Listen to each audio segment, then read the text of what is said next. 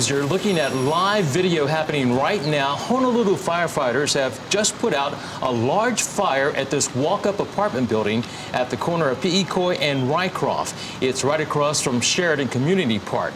The fire broke out just before 9:30 tonight. Earlier tonight, you could see flames coming from the building. We're working to get more information from fire officials, including if everyone was able to get out safely. We'll continue to bring you details as they become available.